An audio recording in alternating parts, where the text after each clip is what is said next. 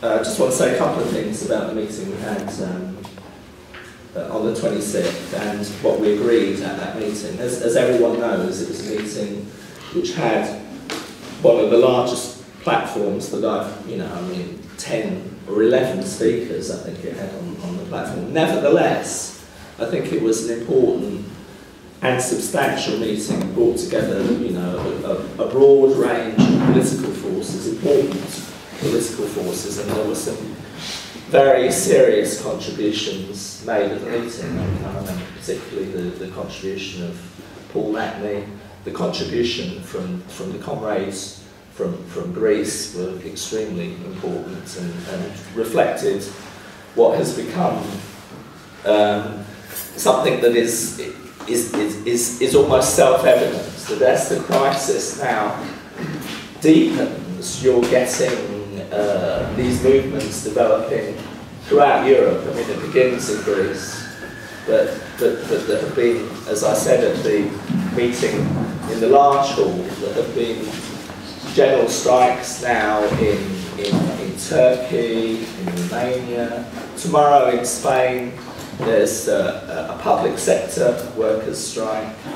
In Portugal, Hungary now, which isn't part of the Eurozone, and less important in one sense, is still enormously important because the Hungarian debts are held by banks within the Eurozone. So I mean, this is an enormous crisis of the system, and I think we have to say that David Cameron made quite a remarkable statement today, which should give us all pause for thought. He said, "What I am about to do to you all will change your lives for decades." And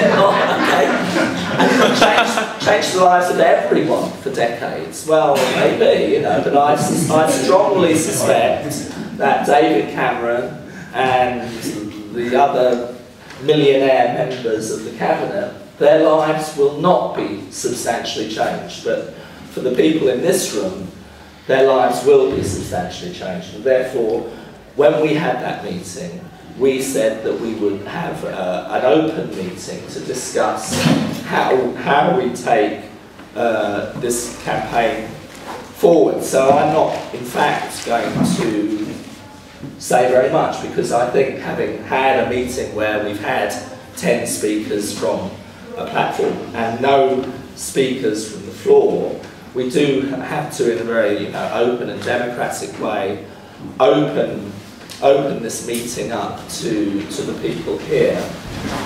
I will just say one, just very, very briefly, two things. This is a period in which there will be very big spontaneous movements, and movements that appear and come from nowhere, and movements that don't at first sight appear directly connected with the economic crisis. I mean, the reason that the meeting that we had 2 weeks ago seems to me so far away is that almost immediately after that meeting, I mean a few days after that meeting, we had the situation with the flotilla, and we've had in the last week, well, less than a week actually, I mean a week ago today, we had an impromptu demonstration in Trafalgar Square, in Downing Street, where, according to the police figures, 3,000 came, where we had a demonstration that took over Downing Street,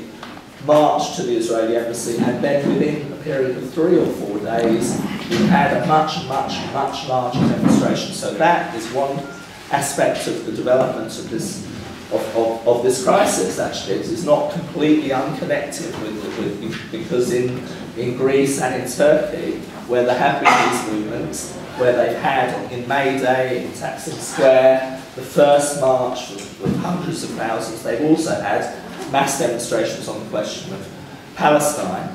And we also have a situation where on the 20th there will be what will be, in my opinion, our cable street. If you know, something which we had to take enormously seriously, that the so-called English Defence League, who've been supporting the Zionists, they went to the Israeli embassy and supported the Zionists in large numbers, will be attempting to march through Tower Hamlets, and I'm sure many people here will be wanting to be part of that campaign, and I think we will have an enormous response then. But 2 days after that, we then have the question of the budget, and we will see the range of draconian cuts that this new coalition will wish to impose upon us. So I think that's how I see the situation. I think that we have to find a path to beginning a serious campaign against these cuts. It has to be a mass campaign. It has to include the forces that were represented at this public meeting a couple of weeks ago. I'm pleased to see that there are representatives here from a number of different political organisations, but I'm particularly pleased to see that the Green Party is here. Caroline Lucas has been very supportive of this campaign. She's an important addition to Parliament. She's agreed to speak at Trafalgar Square should we have a march, a demonstration and a rally to Parliament on the day of the budget, which I think is something that we ought to discuss. I'm very pleased that the comrades from Greece are here. I know that the European Social Forum will be taking place in July,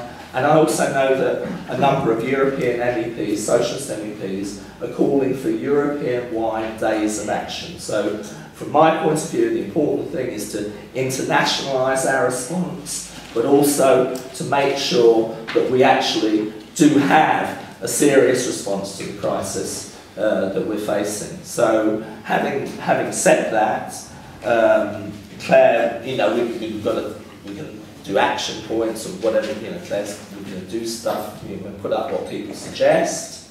That's one way of doing it, but I think I should just open the floor to contributions, and I know Alf wanted to start by saying a couple of things, so I think we'll open with Alf, and then if comrades could indicate that they want to speak, or you know, you can ask a question. It doesn't have to be a long speech, then please do. One way to talk about was initiatives in Brent and how we're generalising from particular experience, which may or may not reflect or give other comrades some ideas of some additional ways forward.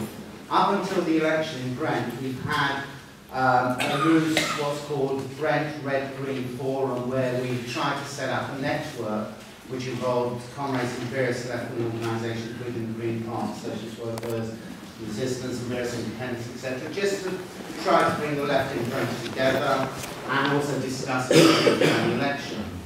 Anyway, after the election we had our meeting and we agreed that we would set up an open campaign and organise an open meeting, a conference on some fundamental issues in Brent, and then for the meeting to decide which way forward. And as some of you may or may not be aware, College of North West London are closing the Kilburn building. We know of various other initiatives and threats on various areas of public spending, cuts, etc. So what we've decided is to organise a broad meeting, public meeting, which is going to involve speakers. We've got two comrades coming from the 4th International section in Greece as part of the Coalition of Resistance, who, by the way, will be available if anyone wants to use them at other meetings. We have a reason for saying that, to help contribute towards sharing the airfare, but that's another matter. But we'll discuss the logistics of that. We've got a meeting, we're hopefully lining up in Southwark and one or two other areas, but we will inform you as and when, and if people want to involve them in other meetings, then hopefully that'll be the case. We're going to have speakers from Right to Work, we're going to have speakers from this campaign, we're going to have various speakers from various voluntary sectors, local trade unions, and others. So we've tried to organise a very wide initiative because, quite frankly, there's so many fronts that the cuts are going to be happening on, and obviously, while there's the organised labour movement, we need to get involved. There's the organised trade unions we need to reach out to.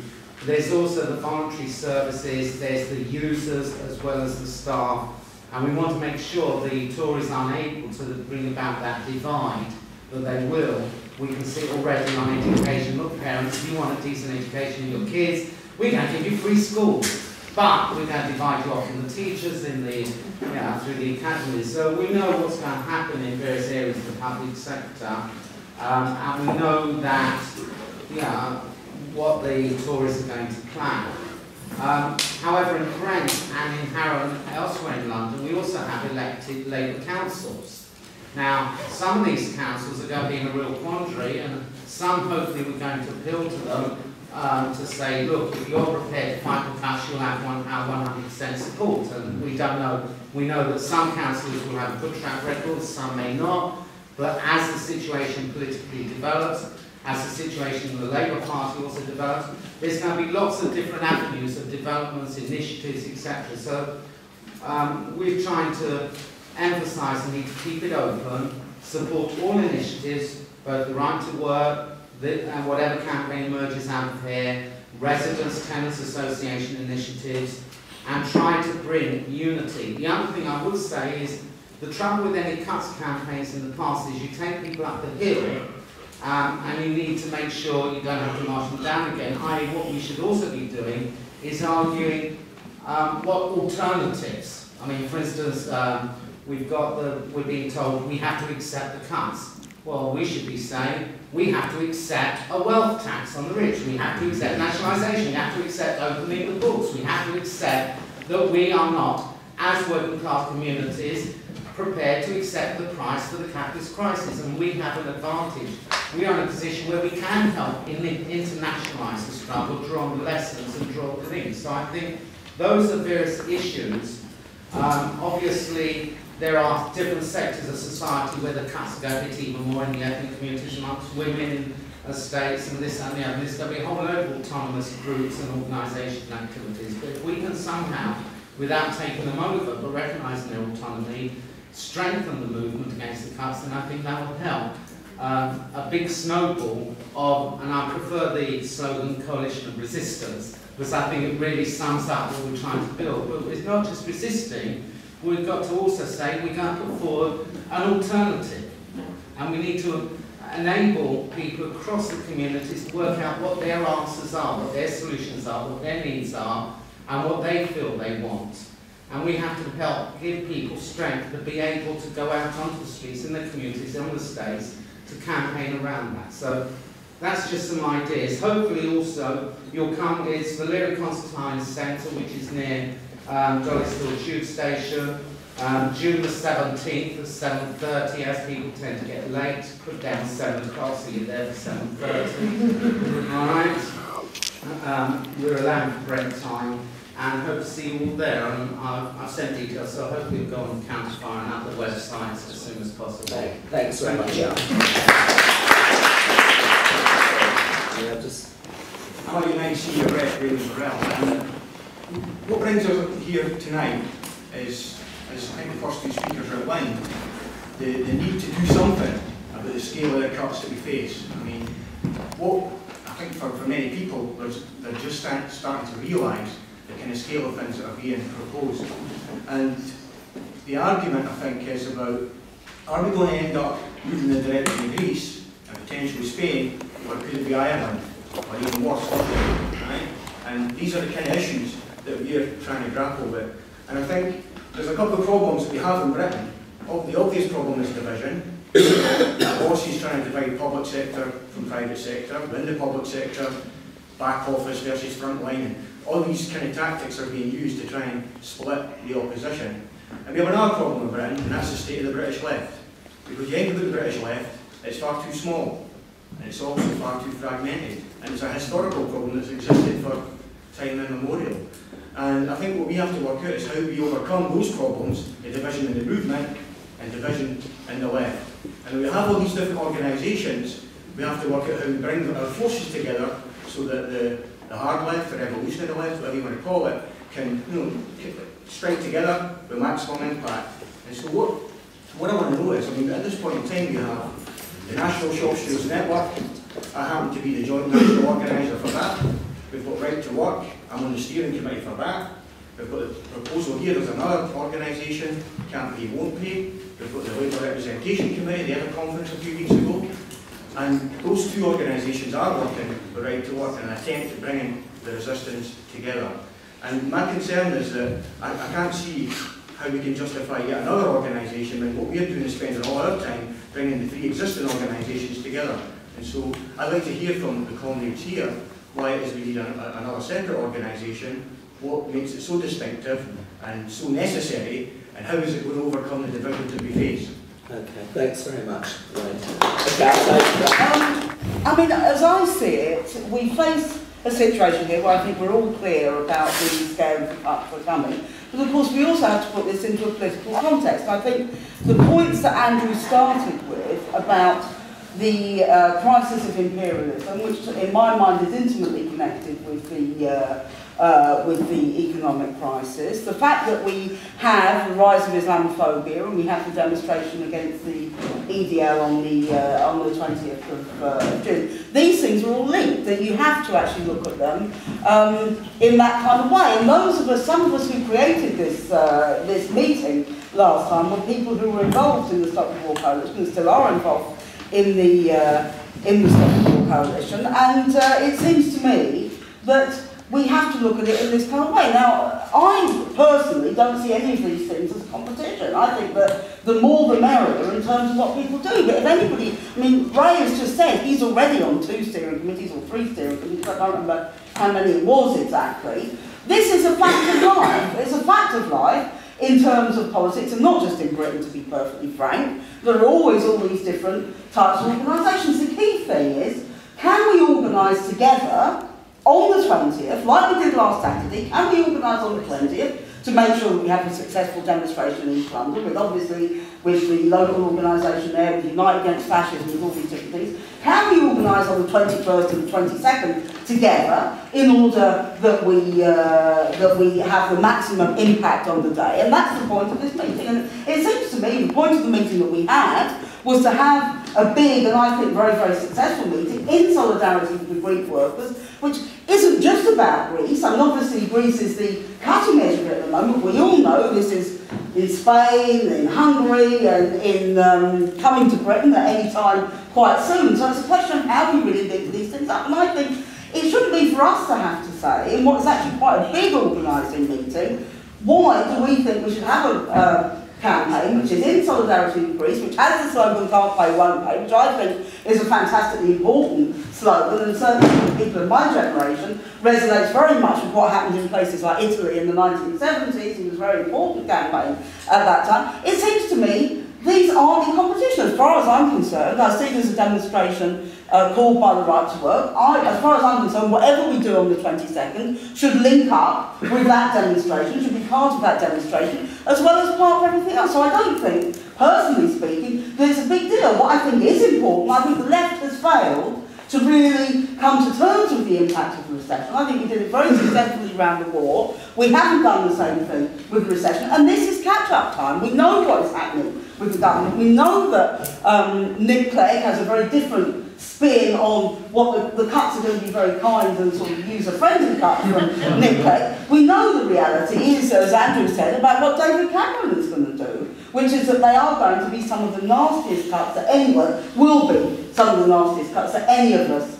have ever seen, and will take people back to the 1930s rather than to anything that we've had during the period of the welfare state. Therefore, it seems to me we shouldn't be divided here. We should be campaigning about what we think we can do over the next couple of weeks in order to bring this to people's attention. Personally, I think it would be quite hard in lots of ways to get a very big protest on that day, simply because I think the level of campaigning around the cuts and the level of class struggle is still much lower than the general consciousness inside large sections of the working class movement. That is a job we should really be devoting ourselves to tonight.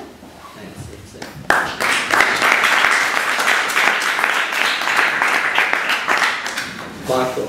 Yeah, I'm Michael Baggins, I'm on the reason why I had a long reading is in response to a conversation I had with Andrew at the meeting the other day, I was talking about reading and stuff. So I think it is important for us to go, the scale of the crisis now, and all the way it approaches both in the cuts, right, stuff, but also in the growth of the far right and the rest of it, right, stuff. Really, how we organise is an absolutely central question. And I do want to ask a couple of questions really, because you see, Right to Work's probably been going now for about a year. There are 3 national unions affiliated to it, of something like 500,000 members of Right Stuff. There are 80 to 90 trade union organisations affiliated to it, of Right Stuff. Then it's had a national conference with 900 activists, 700 the other week in London, it's an emergency conference of Right Stuff. You know, and Lindsay's right Stuff, let a thousand flowers bloom the situation, everybody should put their ideas across and the rest of it, Right Stuff. But also, we have to think about what Right to Work has been able to do is pull together by people from the Labour Party, people from the Greens, from the pensioners movement, students,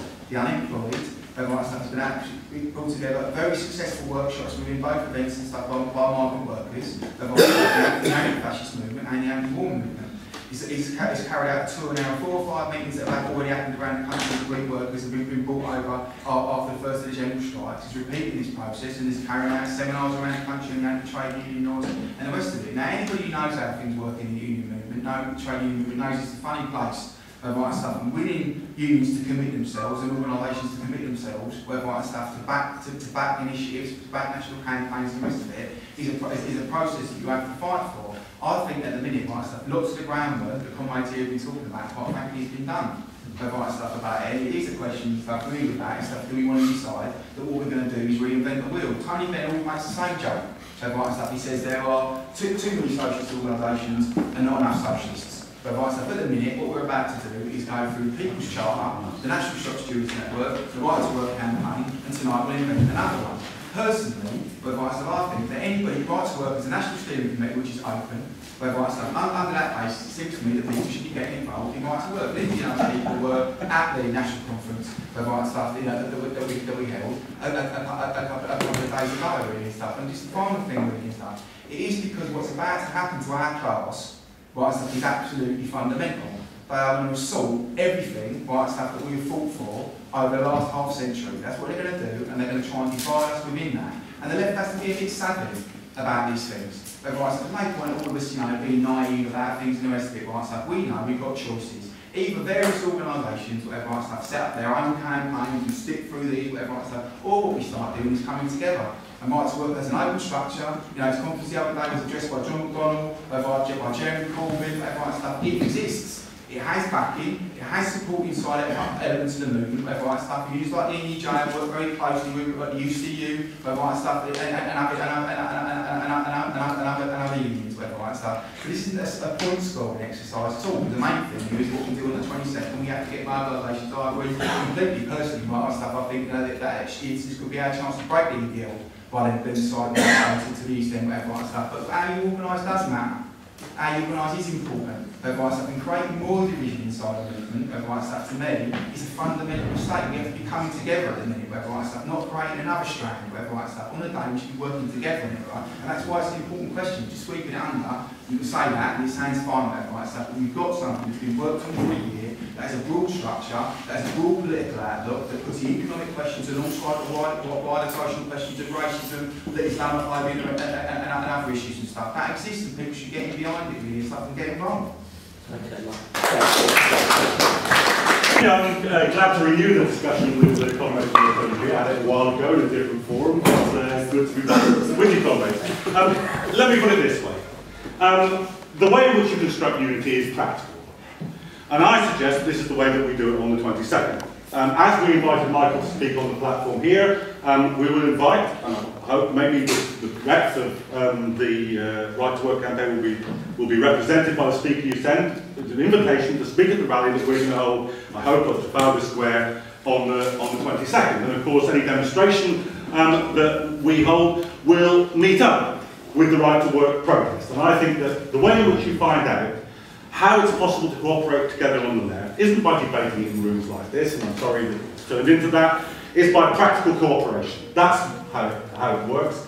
If you can turn up with people and seriously mobilise people and bring along people from the wider Labour movement, and we can together make a serious demonstration which has an effect in terms of getting publicity for the cause, in terms of an impact on the government, then that's the way in which unity is created. There's an old slogan about this, which is march separately, but strike together. And I hope on the 22nd, even if we do end up having two different rallies, that we unite those two rallies, that we bring all the people that we both represent together, and that we strike together against the government, against the cuts, and show that the left, even though it might have different attitudes to how you build against the recession, can, when it comes to crucial demonstrations like that, unite in one place at one time. And it seems to me that that is the most practical and sensible suggestion about the way in which we are going to unite all the people who are represented in this room in one place and one time. Now, maybe further down the road, Michael's opening up the Right to Work Committee, and there are invitations to other groups to join up into it. I mean, Stop the War was supposed to be represented, but we've never actually had an invitation from, to Stop the War, never mind about to campaign won't pay. Then, of course, there might be organisational unity that could come out of this. But for the moment, the best thing is that we all unite together on one day, in one place, even if we come from different perspectives, even if we have different views about how it's best to proceed. If Christos wants to give us a brief synopsis of the Greek left, we might find that the British left is not so bad.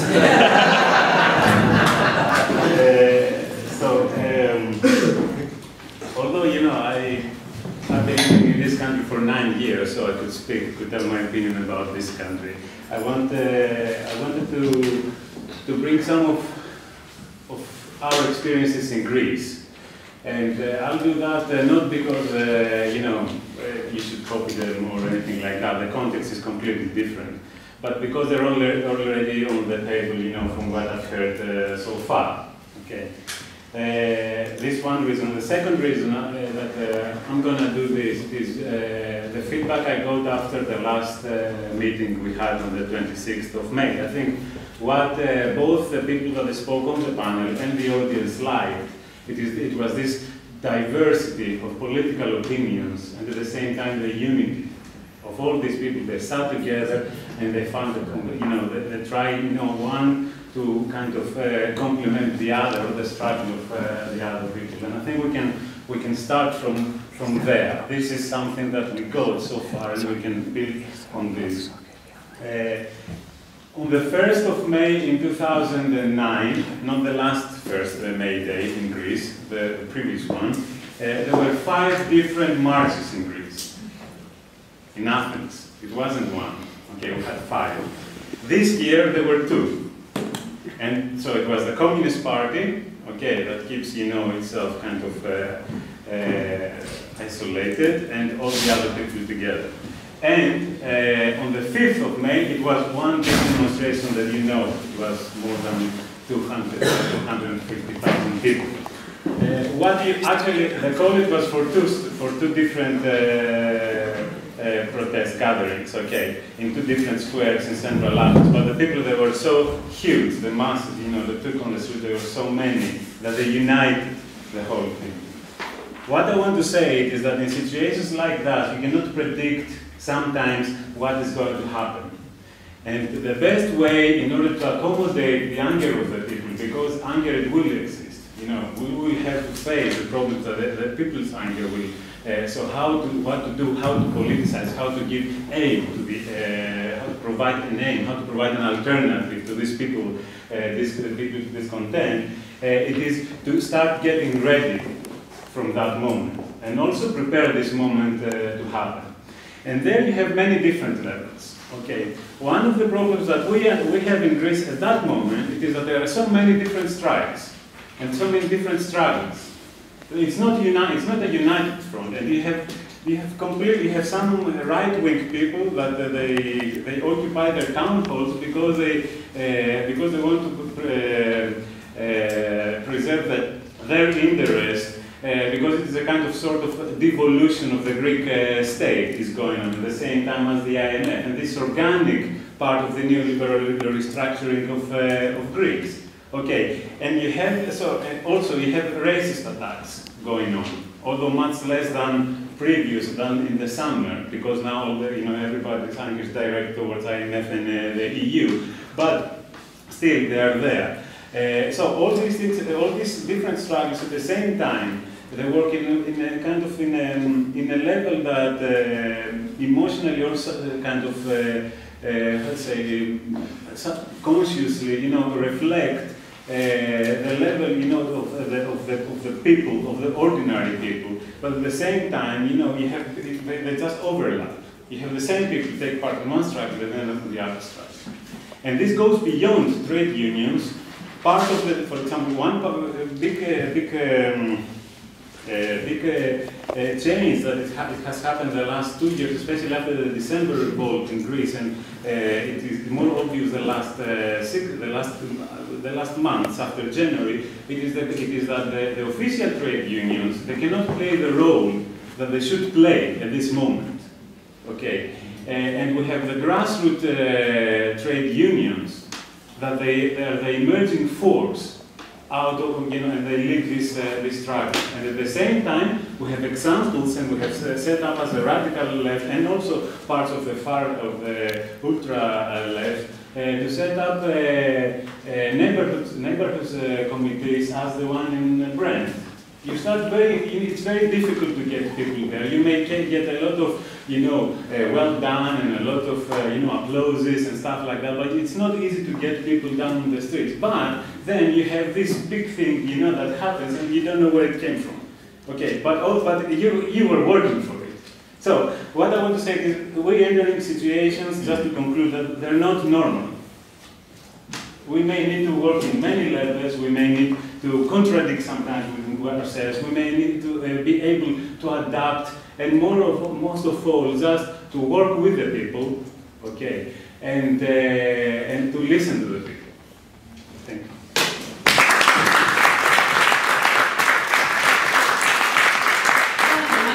I was reading the slogans. I really like that slogan, a coalition of resistance, which actually was the organising slogan of the last Right to Work conference for very good reasons, because I think people are right about the need to be political and not just economical, not just trade unionist in a narrow sense about what we do to fight against the crisis and to protect people from the crisis. And that's why I want to kind of say two things really, something about the Right to Work organisation and the question of unity, and then something about UAF and what's happening on the 20th, because I was also one of the organisers of beating the BNP in Barking, where we wiped out every single Nazi councillor in the last election.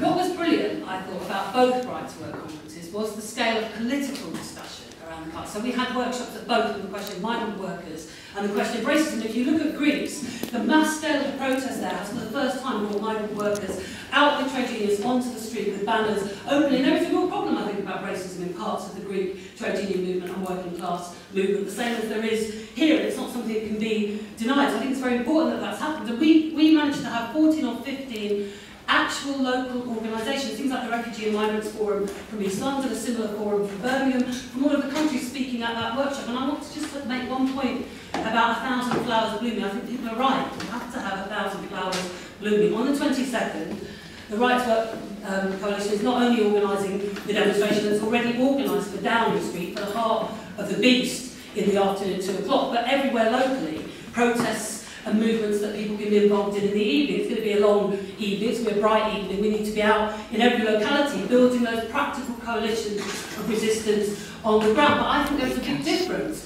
when we talk about unity and divisions and the difference between, yes, let's all get organised around the ways we want to organise. The difference is that in places like Seattle, a massive number of local coalitions that were actually built around real organisational points from the ground up, because they were not the variety of the left organisations. That isn't what's organised Greece, that isn't what organises anywhere actually. At the Right to Work conference, what made it so big and very unusual in Britain in terms of the scale and ethnic diversity of that was the local roots and the fact that it was representatives from real organisations. It wasn't people in areas declaring themselves to be one. And I think we have a problem with the fact that the Right to Work and the National Shop Stewards are now another organisation form, and we don't come together. It's a constant argument we're having around this, with people coming from all the different affiliated organisations, like Stop the War works actually, like UAF works. And I think people rightly, when Stop the War was set up, Lindsay was one of the key people who argued against 1,000 different organisations, you know, all organising separately around the question of war because they were something different, or they had a different point, or they thought they were more political. They thought this, that, and the other groups, we should come together. And maybe the starting point for that is to make sure that on the 22nd, everybody is both involved in local actions, but is at that protest And my last point is this, it's on the question, I'm very worried actually, I have to be honest, to hear the way that people are discussing the question of the EDL on the 20th of June. They can only be beaten. I've been on all those big demonstrations and stood in the front line of them and helped to organise resistance against the police at Bolton and so on. But we can only really beat the EDL by mass protests on the ground that are built from the local communities upwards. They shall not pass was a slogan in East London in 1936. It was not outsiders that built it. It has to be built locally and it has to be organised by UAF and so on. You can't be separate groups of people.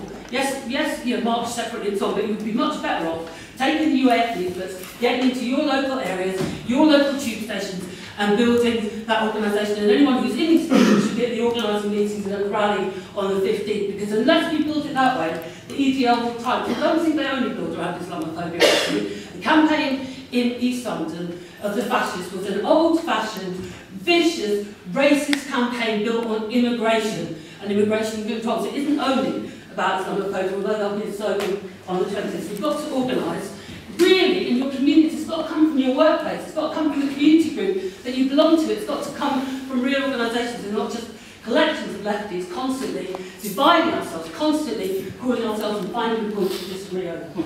Thanks, Simone. So the biggest challenge that is facing everybody at the moment is obviously the recession, the crisis, the attacks that are going to be coming from the Tory government. In the same way that the war was the biggest challenge that we faced, in 2001, the attacks, the imminent attacks on Afghanistan and Iraq. And I think, in the same way that it would have been wrong to say, well, yeah, CND can't exist at the same time as we have Stop the War, and, we shouldn't have, Muslim groups campaigning against the war as Muslims. I think that would have been a wrong decision and a wrong call. I think it would be wrong to say, like, there's only going to be one organisation that's going to represent the resistance to the recession. I think this recession, because of the multifaceted way in which we're going to get attacked, there are going to be groups that rise up and are going to take us by surprise as well.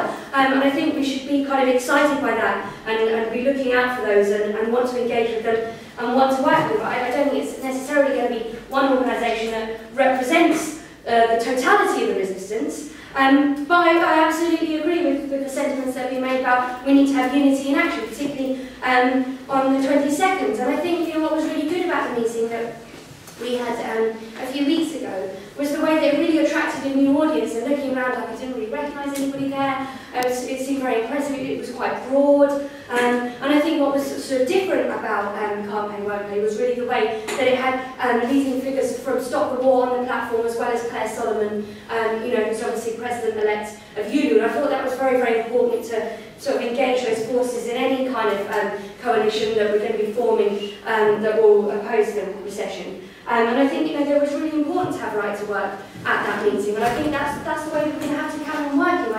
I don't see any problem with that. And I think definitely if we've got demonstrations at the same time, it's in the same area, we need to be coordinating, talking to each other, speaking on each other's platforms.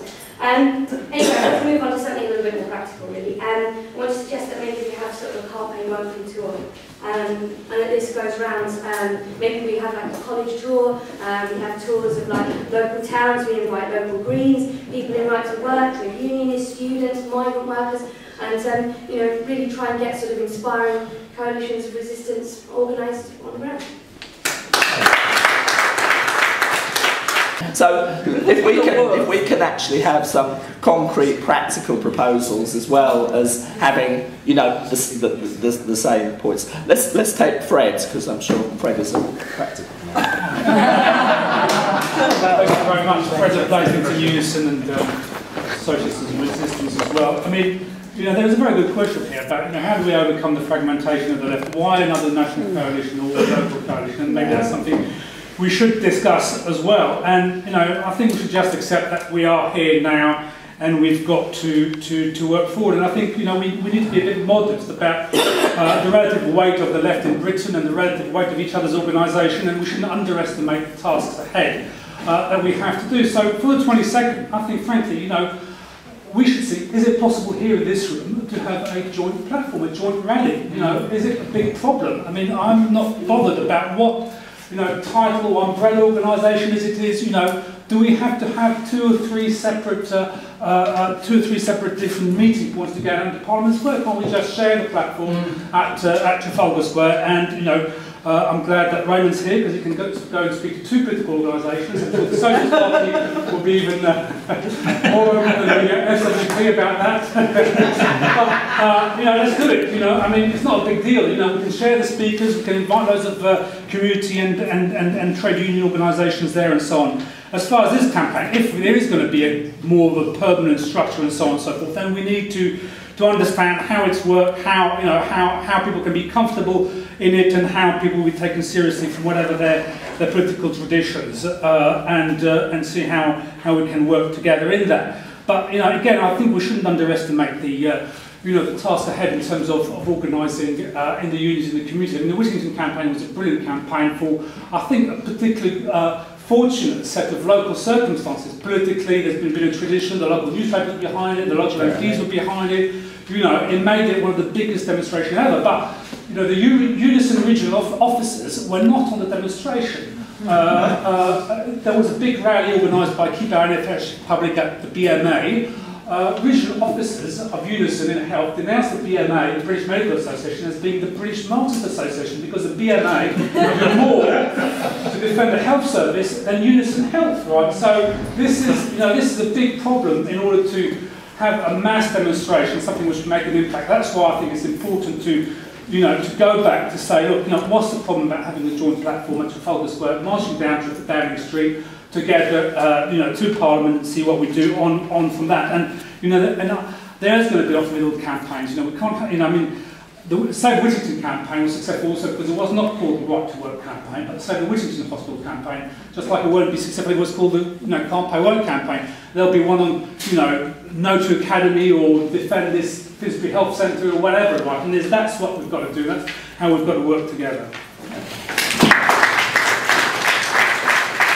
Yeah, I do agree with a lot of that, and I also just wanted to contribute on this question of whether we should be talking about organisation or activity. And Ray at the outset said that a problem on the left is that we are divided, and what I have a sense we've had this evening is almost a caricature of that cameo in The Life of Brian, where they're sitting in the amphitheatre and denouncing the other tiny, tiny sects, and it culminates in a fight in the underground system, and the struggle against Roman imperialism goes by the board. I mean, it's all to do with an organisational fetishism. For goodness sake, we should not be talking about organisation this evening. We shouldn't be trying to privilege one organisation over another. We should actually be talking about maximising the amount of activity that we can achieve, and immediately that means everybody building the 22nd as a first focus for getting launched an effective campaign against the cuts in Britain. And I think it is worth us reminding ourselves why that matters, why we shouldn't be having a squabble on the left about whose organisation we're going to support, but instead should be having a discussion about how we collectively build the level of activity. It is because what we face is something on the scale of the 1930s. It's worth repeating it because of the trivial direction in which the argument has gone. Craig and Cameron have announced a full-scale class war against our side, and cuts which will make even the cuts of the 70s and the 80s pale into relative insignificance. Cuts on the scale of the 1930s, which drove Britain and the rest of the world economy into a depression in order to make our class pay the price to bail out, yet again, their system. That's what they're threatening us with, and they are very arrogant about it, very confident about it. The announcement from Cameron that Andrew started with it. I mean, your lives are all going to be transformed, he's telling us. That's how confident they are about trying to get these cuts through. But it's not just that. Duncan Smith talking openly about how part of it is going to be big cuts in welfare payments. The poor are going to be forced to pay a much, much higher price. That's part of the package too. Gove, talking about dismantling, in effect, the state education system by giving governing bodies of schools the opportunity to turn any school they choose into something independent of local authority control and democratic control from the local community. There's a whole right-wing programme of cuts and changes at the expense of our class, and it is true that we are relatively weak, that we've had historically a very low level of strikes for 20 years, the left is relatively weak, the left is divided, and that space they can fill by giving ordinary working people the sense there is no alternative. That is the gap we have to fill by beginning to demonstrate that there is an alternative, and we will not do that by having arguments about which organisation we belong to. We will only do that by building mass activity. And what we need to do this evening, for the rest of the evening, is actually talk about how we're going to build the 22nd.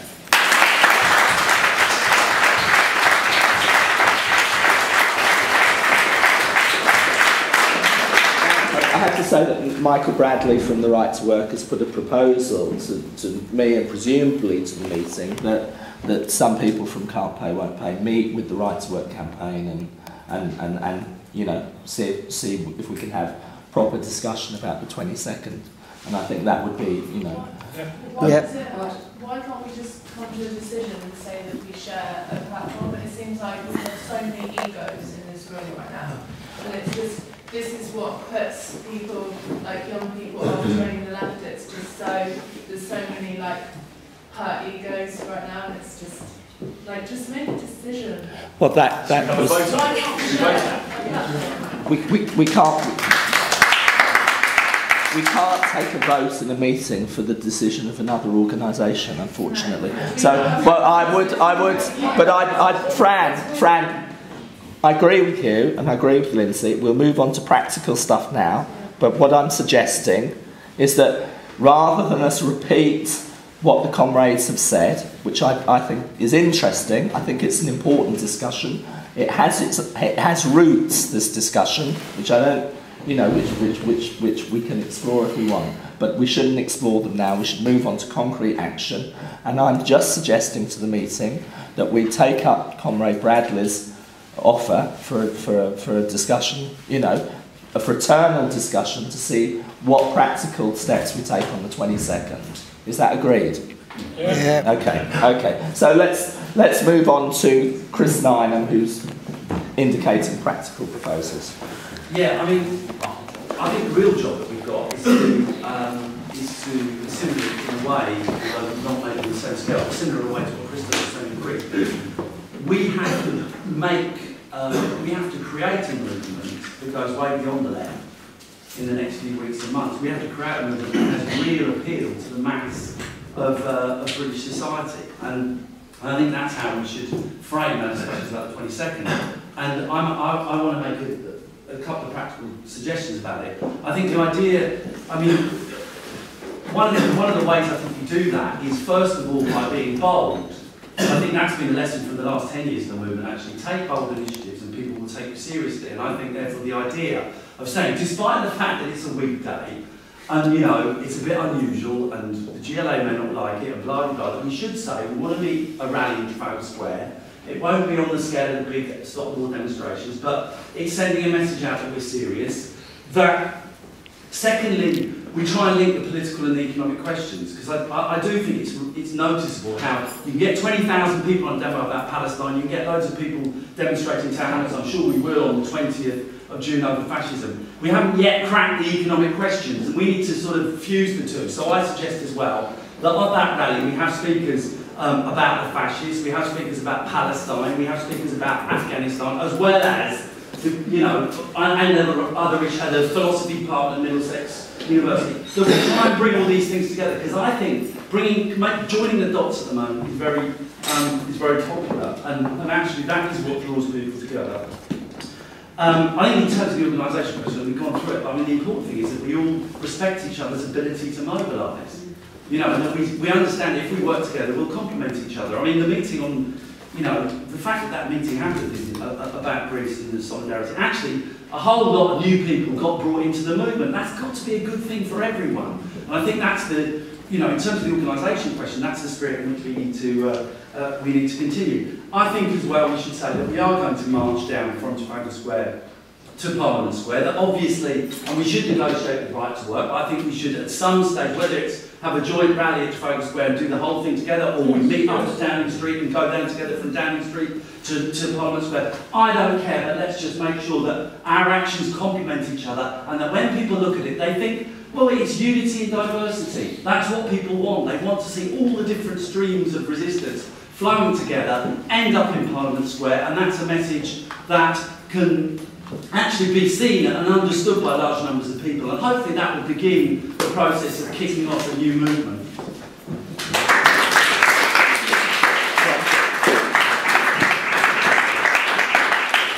I live a long way from central London, well, comparatively. I've got a practical suggestion to make. The Vistion dispute in Basildon last year, everybody knows about that. 3 weeks later, I went to an electronics component factory that was shut down at similar no notice.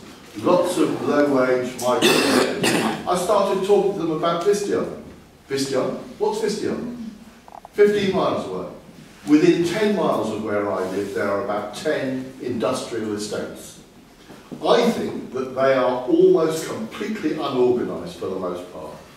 I think one of the things we should do, is to have centrally generated the second side of a leaflet that is about the perspective generally, the issues generally. So we can just give it out at entrances to factories on updated regularly, so that people know that there are ideas around that challenge the system. The local Unison branch where I live, of which I used to be an active member, will not take leaflets for the General Secretaryship of Unison. When they say we'll support you organising UAF leafleting before the general election, they can't get any of their members out. They delegate 2 full-time officials to go out. That is, we're much weaker than we were 20 or 30 years ago. We don't reach nearly far enough. I agree that we should be very unsectarian, but I think we should also talk to people who have no class message reaching them, no class organisation reaching them. Not to do that is to doom ourselves to a very polite conversation amongst ourselves, but not to begin to transform the class. So, how to reach people who have not been reached for a generation? A practical suggestion. Just on the 22nd, obviously it's great, people are going to be there in the afternoon, but I think in terms of putting on this thing about being bold, I do think it's important as well, we put a call out for people to come down after work, for people who are working on the 22nd, like the budget might have already been announced, but the anger will be building, you know, after work, 5:30, people should come down from across London and we should gather out there, you know, obviously we need to do local stuff as well, but on that day, you know, like since I work in Lambeth, I would much rather try and take people from work down to Parliament on that day, rather it wouldn't seem right almost to be outside Lambeth Town Hall, because on that day Lambeth Council aren't the enemy there, and then it's Cameron and it's Clegg, and I think we could make a real impact as well. We could reinforce the numbers of students and other people who are going to be there in a day. I think we could really reinforce them if we get big delegations of people coming down Parliament Square after work, because I think there's an importance for us in London. We have a national process. We need people in every town and city across the country on that day. A lot of them be having their local process as well. We need to see them. They need to come on, they need to put the News 24 on and see that there were 2, 3, whatever thousand people in London outside Parliament the day the budget was announced. So I think it's really important we put the call out for a second. People should be there at 2 o'clock, but another wave of people should come after work with union banners if they can and such like. So that's one proposal. I just want to say as well, I think, you know, we can talk about names, whatever names of things should happen under, but we've got to get to a position in the left where we can have a rally with people like me. I mean, national figures are very important. It's our dialectic, if you like, you know, the national figures and the local campaigns. We have to get people like Caroline Lucas and Tony Benn onto platforms with local trade unionists, with people in struggle, with local celebrities, etc. I don't know, in Lambeth, you should have Linton Kwesi Johnson or something. But we have to get those meetings, those big public rallies, going up and down, hundreds of people in the Manchesters, the Leeds, the Lambeths, the Hackneys, etc. We need to be in a position where we get those big public rallies up and running across Britain. Okay, thank you.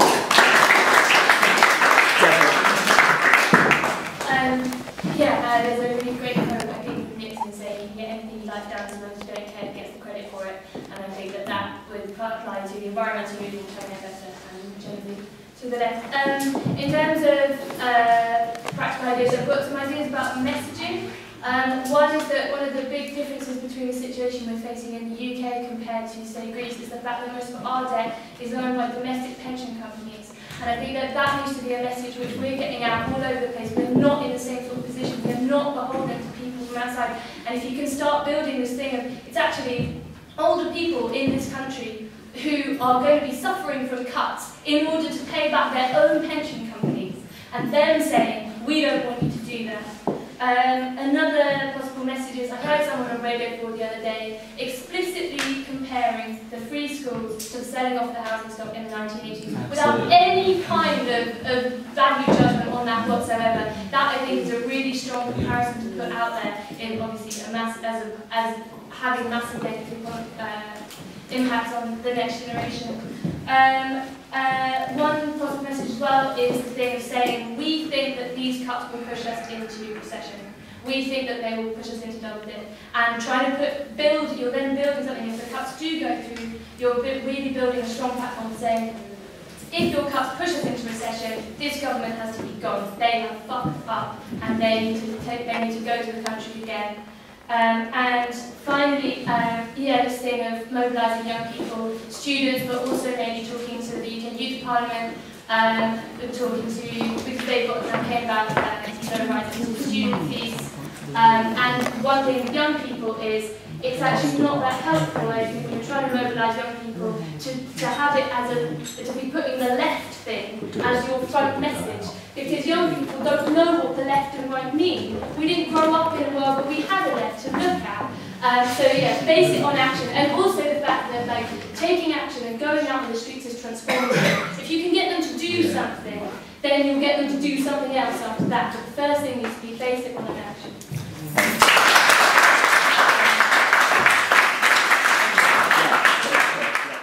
Two practical points. One, what we're planning to do in that through the Right to Work campaign is to get a letter into the local press about the importance of demonstrating on the 22nd, both locally and in central London. Excuse me. And we're planning to get that signed by as many activists and trade unionists and happy as we possibly can, and get that into the local paper, in the week before the demonstration. Excuse me. The other practical point is obviously what we do in the unions. As I said, I'm a chair of a local NUJ branch. I have to say that my own union, which is not the biggest union of all, but nonetheless has been extraordinarily good in terms of its backing for the Right to Work campaign.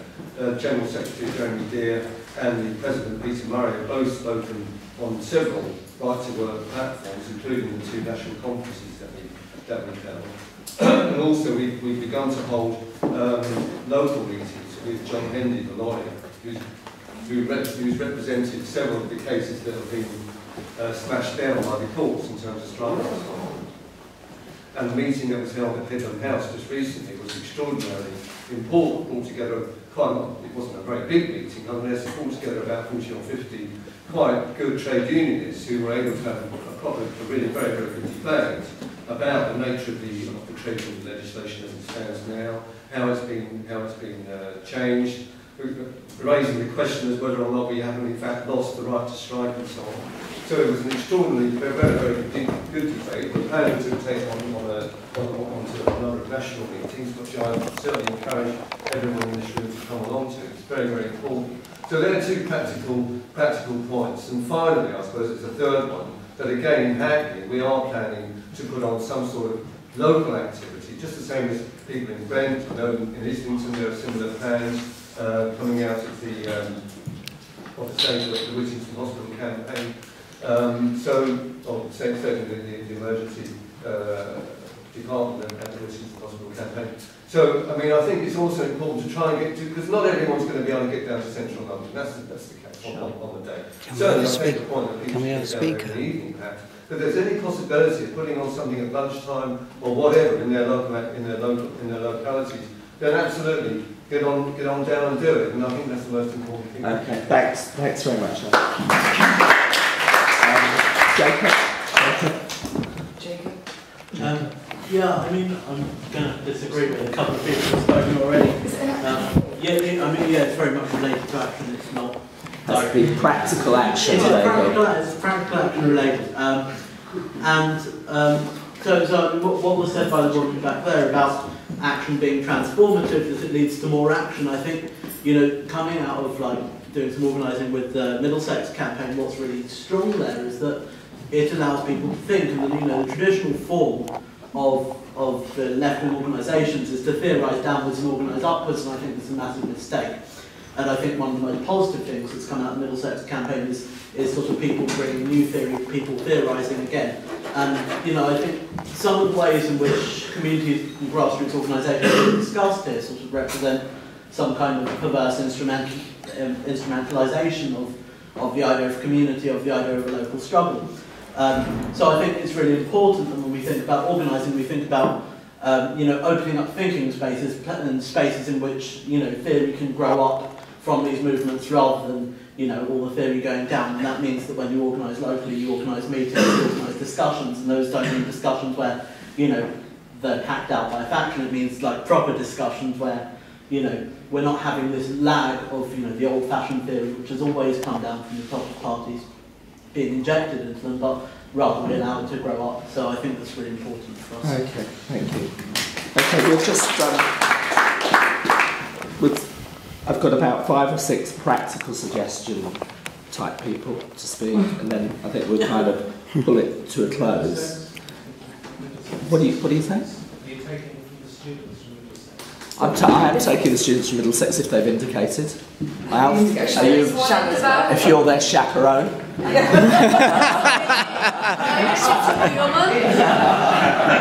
fact, I'm taking the student from Middlesex now. And it's a woman, thank God. Okay, I just have something brief to say, and it's a practical suggestion. In the sense that Claire and Jacob came out to support us at Middlesex, I think that's the best thing you can do, is join students who are already mobilized and make those relationships. Because we really desperately needed people on the ground to help us out. And then that's the reason I'm here, is because of the relationships that they set out to make. So, practically that's what I would suggest for you guys. Okay, I just want to start with the most practical thing I can think of, which is just a simple lesson I think from Stop the War, is that one of the ways Stop the War built was to have local meetings and kind of put across the arguments for that.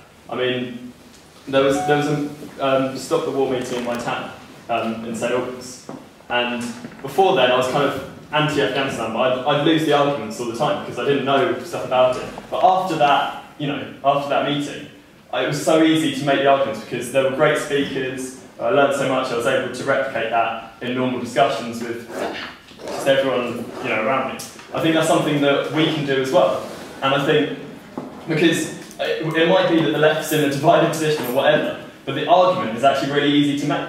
I mean, one of the simple things, statistics I heard recently was Britain's never gotten out of a recession in a time of public spending cuts, ever.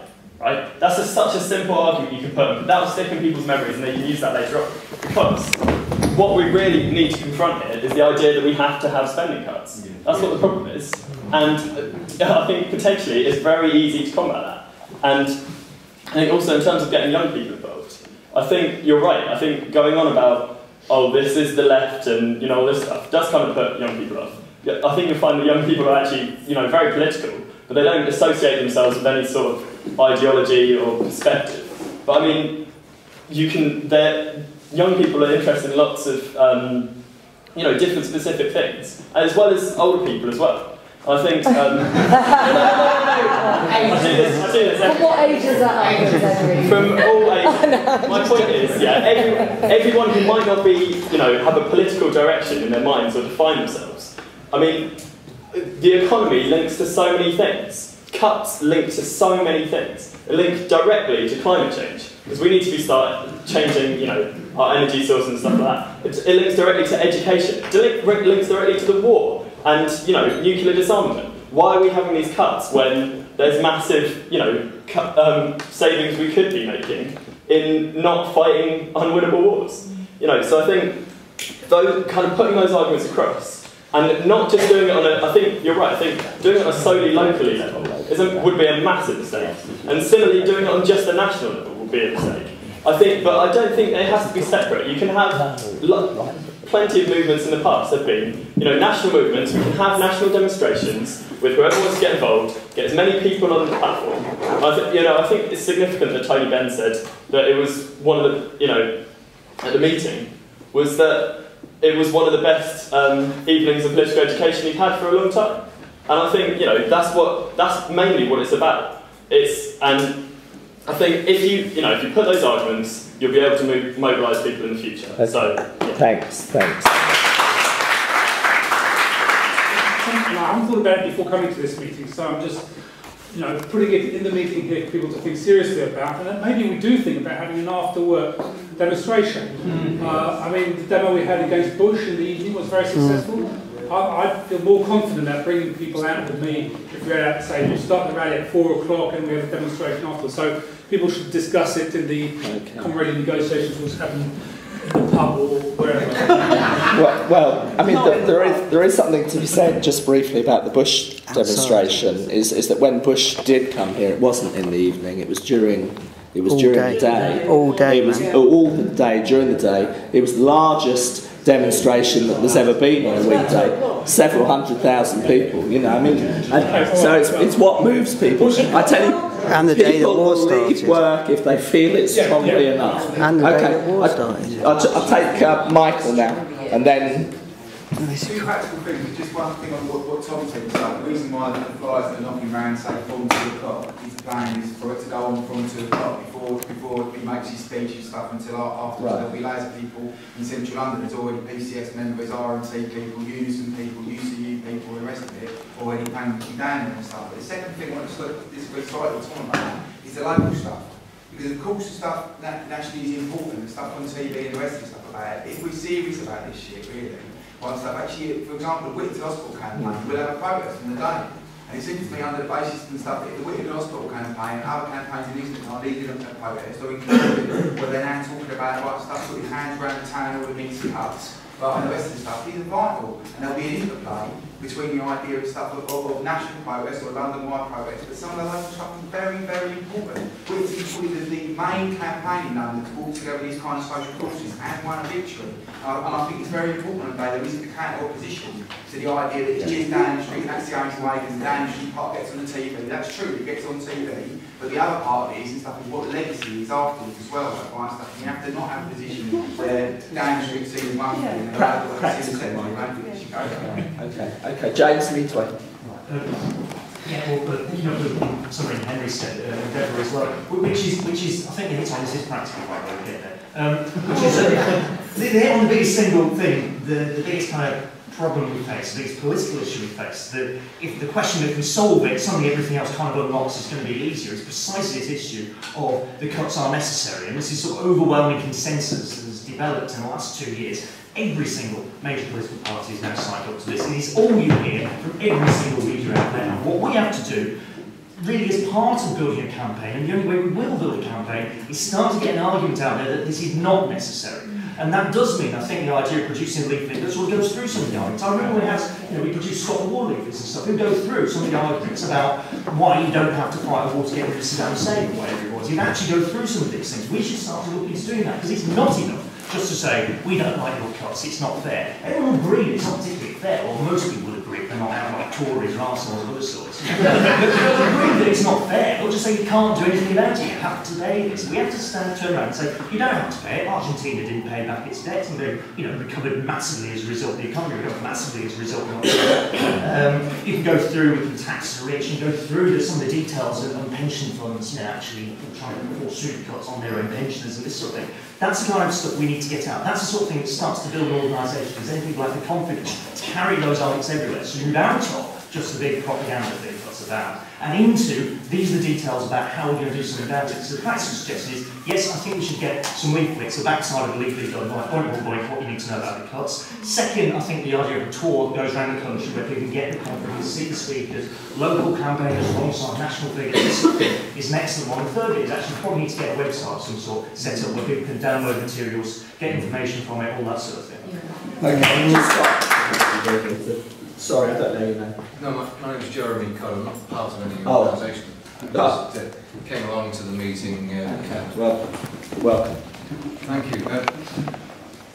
You're talking about practical suggestions, and yet everyone's sort of saying you've got to go from Trafalgar Square to Parliament Square.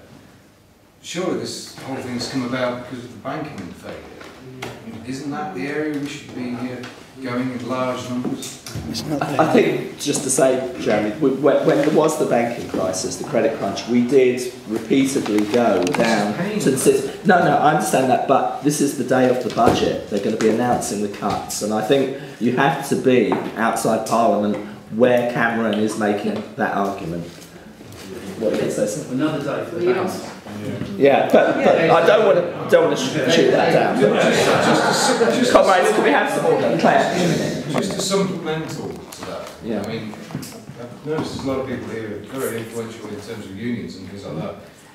I can't understand. Everyone says, why don't we nationalise the banks? But how come you guys are not presenting an alternative that people can put their money in? Get a run on all these banks. Get them to collapse. Solid. Okay, that's hang on. That's 20 seconds. No. That's the question of an alternative programme is one. You see, I just want to say this very briefly. One of the things we haven't discussed here, and we haven't had centrally to, is the European question, is the international question. And they are, in Greece, at this moment, having in their neighbourhood committees exactly these kinds of discussions. If we've got to have this level of cuts, how will we live? You know, so I mean, I think it's something. This is an important question, and it's a question we're going to have to come back to. I've got Noel, I've got Seth, and Guy at the back, Claire. We call it a day. And we'll take a little bit for breeze to finish. Okay. Very briefly. Very briefly. I think there's a risk of people getting too depressed about the state of things. I mean, in 2004 we had 24,000 people meet here in the European Social Forum, which actually, when we talk about unity and diversity, that was a brilliant example of that. Never in Britain before have we brought together, however fraught the organising process was, precisely because we brought together so many different sorts of groups, we brought together the biggest group amount of groups. You know, it was what the kind of thing we need to do now. We've done it before. You know, so it's not beyond the ken of the British left and the wider sort of situation to do this sort of thing. And so that's why I think unity and diversity is massively important, because it isn't just about work and labour. There's all sorts of aspects of things that are going to be, effective with the environment human background. So my practical suggestion, as we've got Claire, in a position as the president-elect, and we've got the Middlesex students here, and we've got massive cuts in education. I work in education. Everyone I work with is worried about what's going to happen. I would suggest. I realise that a lot of students might be going home at this point, but that we get around London colleges. And one of the things I remember we did on the day the war started, we had all these marches. We may not get in the same scale, but we had, for instance, 900 people go from UCL doing an illegal march, marching through the streets of London. The police obviously didn't know we were going to do it. We kind of stormed through the British Museum, went through the reading library of the British Museum. The stewards were going mental, shouting war slogans, whatever. We need to do a bit of that. It's not just about rallies and kind of polite stuff. We actually need to cause a stink. And I would say get students coming to every college in London that we can get people out from. Feed into a march that is essentially a march that goes through the streets without permission. We have Middlesex students at the front. And why don't we have massive effigies of Marx, Nietzsche, Kropotkin, saying philosophers against the cuts?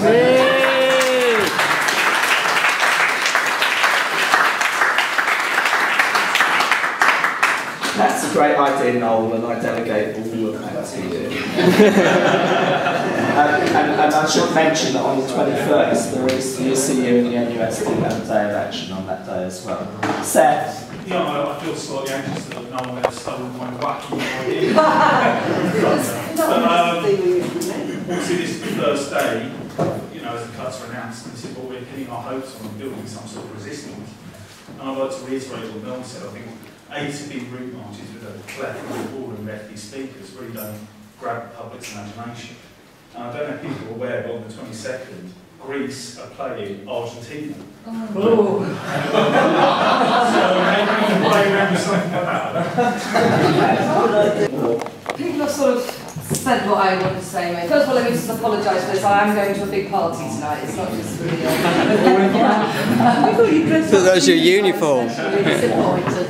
I mean, I think it's inevitable that we're going to have, you know, political discussions and debates, and this is the first sort of activist meeting that's come out of the big one that we did last week. But I would like to make the suggestion for other activist meetings, if we could try out different formats in order to be able to generate ideas and actually be able to put them into action, I suppose. I mean, I'm involved in an event thing called Mutiny, where we try a different way of facilitating the meetings, and the amount of stuff that we get through in a couple of hours is actually quite phenomenal. So even though we've had this one like this time, I would like to suggest for other activist meetings to play around with different formats. The other thing with the websites and Twitters and all that sort of thing, it does mean that people are going to need to actually do it. I mean, one of the great things about websites and blogs and things is that lots of people are able to contribute to them. We're able to pull in different blogs in order to show the variety of opinions, 1,000 Flowers, the Beyond the Left, and all these different issues that we're talking about here. So we can pull them all in together. What was I going to say? Websites, Twitter, actually doing stuff. Oh, and also the things like the leaflet, you know, wording's going to have to be decided, and we have to work out a mechanism that at least everybody in this room, if not wider and beyond, can come to a way of agreeing on the wording. Again, one of the great strengths about Brendan, well, it was about Brendan actually, about Mutiny, is that Brendan came up with some really fantastic wording that was, you know, managed to avoid a lot of the usual sort of wording that's used on the left. And I think this is something, if we're going to be trying to engage, you know, teenagers, people that have been involved in whatever before, we need to play around with different images, styles, language, and all sorts of things to make it really exciting. Okay.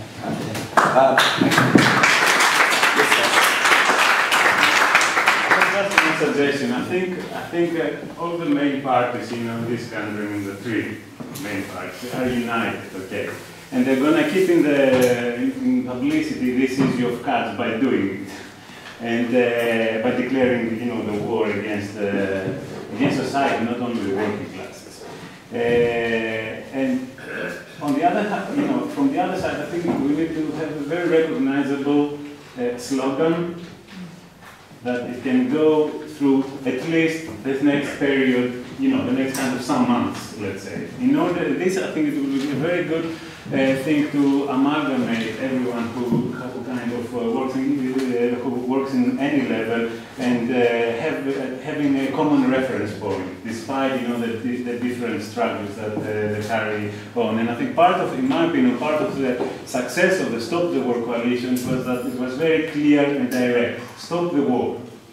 Along that lines, I think we need to find something, you know, very, very brief, that can put it in a kind of a more general way, but very precise. And there, you know, I don't know, we can fit. I think still it's very big anger of the people against the bankers and who is gonna pay. They don't take that it is their own crisis, it is the big crisis, it is the system crisis.